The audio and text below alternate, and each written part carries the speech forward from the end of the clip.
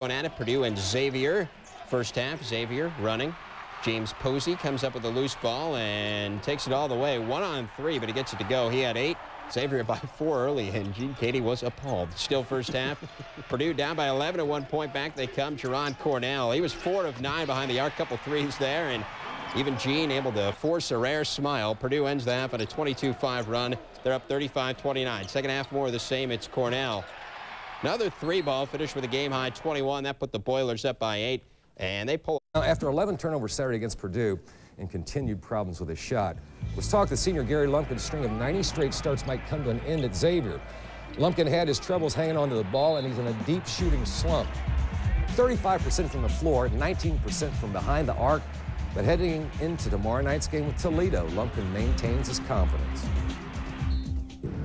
I mean, I'm a senior. I mean, I've been starting for 4 years now, and there's going to be, I mean, there's anything or anybody that can, you know, lower my confidence level right now. You know, I realize I'm not shooting it well and I'm not playing all that well, but I'm going to turn it on, and, you know, good players do that.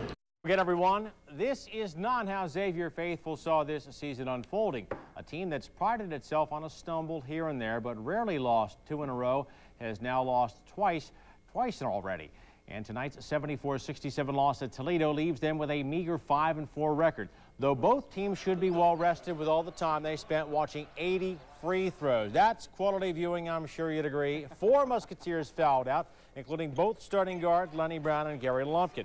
Greg Stempen was a major source of a lot of those whistles. The 6'8 sophomore, as graceful as a safe falling down steps, but just as tough to stop. 23 points for him, 7 rebounds while playing all but 2 minutes.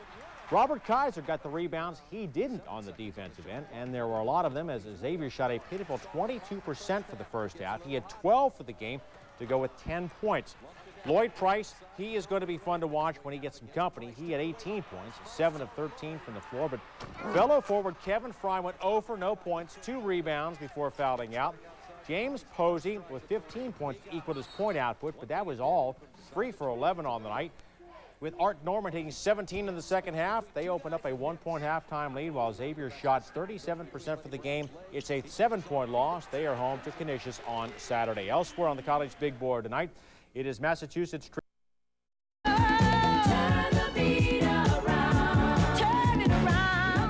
We're disappointed right now, you know, but you know, we still have a lot of work to do. And like right now, it's a great opportunity for us to get better.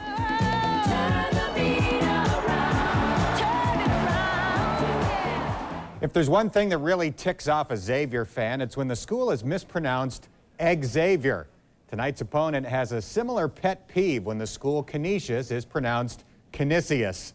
X marked the spot on the lids of these young Muskie fans. Canisius 3rd in the nation in three-point shooting coming in, but that air ball was typical tonight and led to the fast break floater by Lenny Brown. Brown led the Musketeers with 21 points. X had a new starter at center, Obi Harris, who finished with 8 points and 3 boards. And the Musketeers got some offense out of their big guys overall tonight. Desmond Walker inside for the easy deuce. Then a little bit later, it's Kevin Fry with the jam. Xavier snaps a 2-game losing streak with a 30-point win.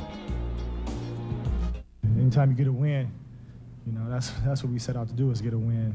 It feels real good to bounce back. We started conference play in a little bit, so we had to get on a winning streak, and it started today. We can't get a winning streak without a first win, so we got it. And X is right back in action on Monday night at home against Loyola Marymount.